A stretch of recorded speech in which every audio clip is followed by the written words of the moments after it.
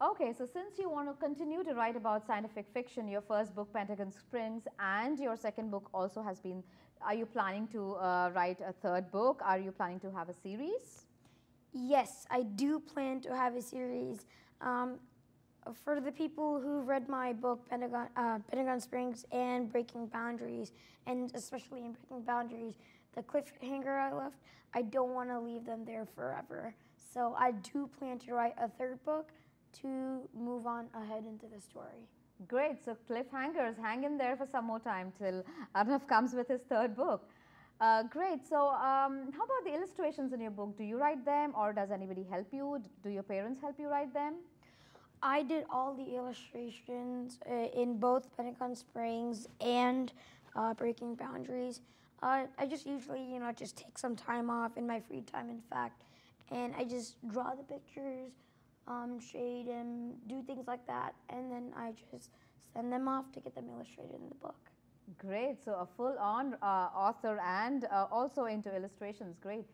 So let me ask you an interesting question, Arnav. I know that your character Jack in this book has some magical powers. So let's think that you get some magical powers for a day. What would you like to do? Well, that is a really good question. Interesting one though. In fact, if I had magical powers, I would probably think they would disappear. So I would probably just I've always, as my fanatic for particle physics, I've always wanted to know: can you teleport? Can you time travel back in time? And with magic, you can. And so, especially in this book, magic is like when magic and technology meet. So it's like a technology magic. So it's more like a futuristic kind of thing.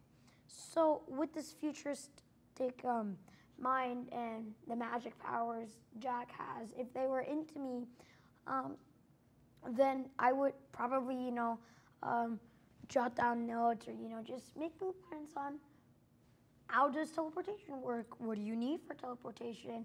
And how does time travel work? And, what does time travel need to time travel? And that's what I would do if I had magic, just like Jack. Whoa, time traveling. Oh, that's going to be very interesting. I hope your third book would cover some pieces of it. Great. So tell us some more interesting facts about you, type of food you like, what you like to do, any interesting fact that you would want to talk to about to our audience today. I am born on October 31st. That's right. It's Halloween. Ooh. Scary. But even though I was born on Halloween, I don't like chocolate. So I get all these abundances of chocolate and I don't know what to do with them. In fact, every time my birthday comes around, we travel to a different country. So one birthday we went to Ireland, another we went to Spain and Portugal, another one we went to Cancun, Mexico, and so on. So so you have been visiting a lot of different countries and interesting culture that you've been going through. So what about the food? Do you like, are you a foodie? Do you like to try different cuisines? Yeah, in fact, we kind of do this because we like to explore the cultures. Like, what is Halloween in other places? Is it Halloween there or is it a completely different thing? So there's like a whole new something there. Like, it's like, even that too, it adds to my imagination. So many myths and legends. Like in Ireland, they're like Irish legends, and in Cancun, they're like Spanish legends and myths and things like that. Like the Quetzalcoatl, and in Ireland, there's like St. Patrick, and there's so many cultures and different foods, and there's also the haggis in Portugal, which was very interesting too, and especially India too. In fact, my favorite food leading from India, my favorite food is dosa and chutney, and Italy too. It just really tastes really good, and India is my heritage country, so that's one of the things I like. Great, that's really good to know. I'm sure the audience would love to know more about you, and we will see you soon. So Arnav, I read in your blog that you want to become, your career aspiration is to be a particle physicist. So tell us more about this career. That's a very interesting career. How did you think about it, and when did you start looking at it and start aspiring to be one?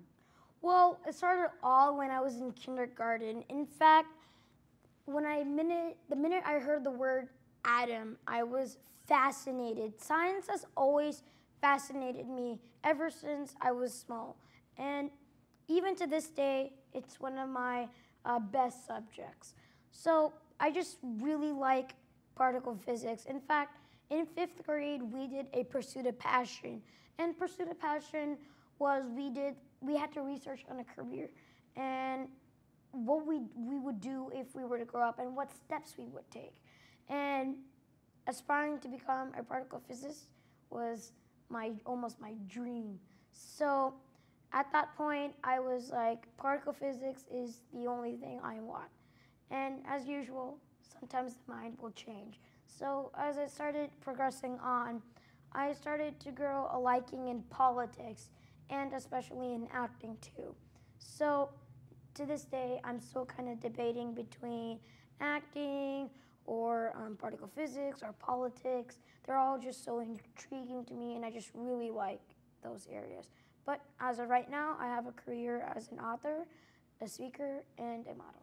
Wonderful. That is a lot of career again for a 12-year-old, I must say. So again, I heard you talk about cooking some time back. So are you also into cooking? What do you cook? Well, I cook for my mom and dad sometimes, tea and sometimes omelet too. I watch cooking channels and sometimes they do like these weird things with the food and sometimes I try it too. And during lunch sometimes for my free time, I cook with my mom as a like great way of spending time together. And sometimes I like to cook by myself too and find out what I can do. Again, I agree because cooking again is a great art and you need a lot of creativity also in terms of presentation, etc. So you spoke about so many different careers that you are thinking about or you're juggling with so many existing careers right now. What do you look at yourself in the next 5 years? Do you plan what needs to be done? Do you look at your future right now? What do you think you'll be at in the next 5 years? Well, I only plan one day ahead. I just think the universe conspires and just creates a path just for you. And I just want to let the universe, sometimes the universe try to conspire you, and sometimes if you really want something, the universe will most likely give it to you. So I think whatever path the universe gives to me, I plan to follow it to the fullest potential. Wow, that is a lot of philosophy for a 12-year-old. So you believe in going with the flow as whatever the universe has to offer, and I'm sure you're going to get a lot of offers from the universe, right? And I'm sure the audience will agree with me. So do you want to share something interesting, any happy moments that you recently experienced, Arnav, with our audience today? Yes, one of the recent and most happiest moments was every child, kind of dreams about when they're going to work. How is it going to be like when they work? And that day just dawned upon me. In fact, recently I signed my Texas Workforce Commission papers, my W-2s, and my income tax papers. And I was just like, I was surprised. I was speechless. And I was actually, earning money. And it was just like one of the most happiest moments I've ever had. Yeah, that is great. W-2 at this age is really, really commendable. And I'm sure I can imagine your happiness about that.